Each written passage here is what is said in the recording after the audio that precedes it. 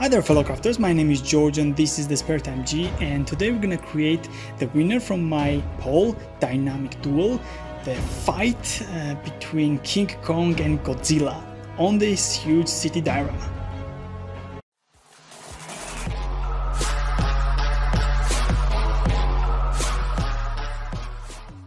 So as we are starting making this project, I want to add two quick things. First, there is a little bit of an Easter egg hiding in the city, and whoever spots this one first, I'm going to sculpt his request without any kind of polls or anything else. So I'm waiting for the winner down into the comment section. And the second thing is, many of you ask if I sell these projects or not. Unfortunately, at this stage, I can't do that. But under the description of every single video, I'm carefully selecting related action figures, dioramas, models of the projects I'm sculpting in that specific video, and linking the Amazon affiliate links, where I have the links, prices, and description of the products. At the same time, there are links for my tools, clay, paint, and other accessories I use for my projects. As you can see, I'm starting out the sculpting process by making the base first. So right now I am using this marker, like painting the basic places where the roads are going to be, and at the same time spaces where the buildings or ruins of the buildings are going to be. The second stage of our building process is creating the buildings.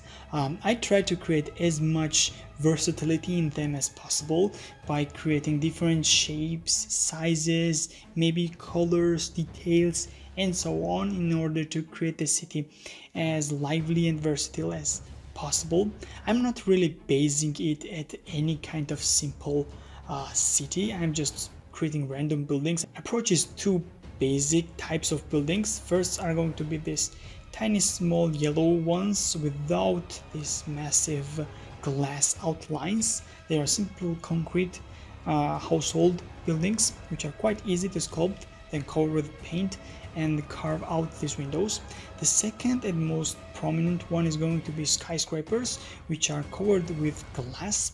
In order to replicate this glassy feel to it, once you color it up into the bluish / greenish colors, then you can add duct tape onto it. This shiny surface of the duct tape will reflect light from it, and it will create this more realistic look of the glass onto the surface of a skyscraper. After buildings, we really need to create the props for ruins of them. Ruins are quite simple to create. You just need this pile look. By squeezing a clay, you can create this very simply, easily. Then once you're done with that, you can just go through your clay and cut out different shapes and sizes of things, maybe pillars, walls, other debris, and scatter them all around these ruins. Once you're done with that, you can then go through and add more details of real actual building, maybe whole walls, helicopter bases, windows, and so on. So now it's time to create this centerpiece of the city, the largest, the tallest building, and at the same time the building from which King Kong is leaping from and trying to ram this huge antenna into Godzilla's head. So it is very important to create the building at least as tall as Godzilla himself is. And at the same time, this will send the actual meaning for Kong's jump in order to like add more weight and strength to his punch or maybe stab, as he is going to do. And at the same time, it is quite important to showcase there are buildings taller than Godzilla is, because in most iterations in the movies, I mean, he is not very much taller than 100 meters. So once you're done with all the buildings, all the ruins, and so on, then you can place it onto the diorama. And at the same time, you will need to create the damage look onto the buildings themselves. It is quite easy to create. If you have this sharp tool, you can cut the surface of the duct tape out quite easily and use any kind of different tool to like pull off from it the clay bunch. Once you're done with that, then you can cook these wires, which will create more realistic look. And later on, if you want, you can create some kind of more texture inside, like floors and so on. Now it's time to create the Kong itself. As you have seen in the beginning, I have chosen not to create Kong as large as Godzilla himself is, but give him more like smaller appearance, at the same time the ability to be much more agile, smarter and stronger at the same time, use the environment to crash them onto him and evade the atomic breath from Godzilla. I think that this scale is more fair if Kong maintains his proportional strength to his body, as we have seen in Skull Island, and at the same time he has the same size as Godzilla has.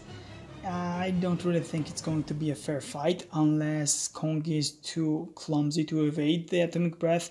He can really damage Godzilla in the respect of brutal force, punching, and simply overpower him in a physical fight. Now we will need to attach the wire onto its body, dig it into the leg and the torso itself in order to maintain this form, as it is going to be a little bit heavy.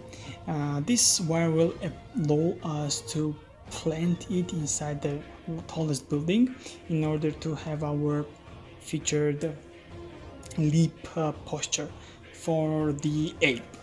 Once you're done with the wire adding process, then you can start making the texture onto the body. For the muscles, I have decided to have this brownish color. Simply add the bulges first, and once you're done with that, adding the abs and the chest muscles, then you can use a very tiny and sleek sheet of clay in order to cover it up and create this nice look of skin texture. It is quite important to have this all overall one single piece of this sheet in order to avoid linking places. Once you're done with that, then you can add these chunks of darker black clay in order to create the surface on which we will later carve the fur on. And once applying this full base all over the body, then you can create the head itself. Creating the head at this scale is quite difficult, especially teeth, so make sure that you apply them as carefully as possible in order to maintain the sharpness of them. Once you're done with the mouth, it is really easy to create the nose and eyes, and after that attach it to the body itself, coat and carve out the whole of it with some kind of a sharp tool in order to replicate this foolish look. And talking about the G-Man, it is time to create him as well. As we have talked about, he is going to be a bit larger than Kong, so the first things of course are going to be this large torso bit and the tail itself. After additions are going to be the quite thick huge legs of his, and attach them to the torso and at the base of the tail. To be honest, I really like this design. As you can see in large creatures which try to resemble the design of real physics applications like Attack on Titan, for example, the colossal titan has these large thick legs in comparison to the upper torso, head and limbs. They are quite thin and small in order to be as light as nimble as possible for the body weight. For G-Man, at the same time, he has very thick legs in order to support its body on the land. Once creating the hands, then you can start applying the texture onto it. Using this rubber tool, you can really nicely and fastly carve out these irregularities and scales onto the body. As for the tail and the torso itself, the hind side, back and the top part of the tail really needs these spikes, which are reminiscent to the Godzilla himself, especially for the 2014 and 2019 version. It's quite easy to create these plates and go with it. You can first create the first row of it and then add little secondary and third rows of it as you go from tail to the torso. And once you start approaching the torso itself, these spikes are making and creating more elaborate shapes and nice protrusions. Once you're done with that, you can work onto the sides, add these small tiny pieces of clay, which later on with the rubber tool still are going to turn into some kind of bumps, not as much as spikes but bumps.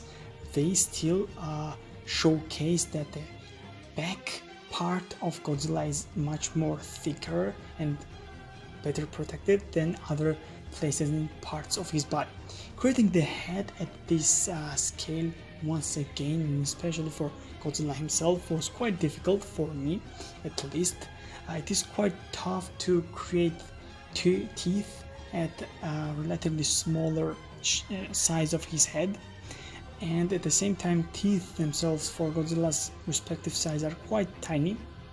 Once you're done with that, you can attach everything together, make him look up in order to face dropping Kong, and later start painting it up with the same color as maybe the base is, not as much as black but darker gray, which will be a nice addition to his body and at the same time will distinguish his texture as being more kind of a reptile in comparison with Kong, which is mammal, of course.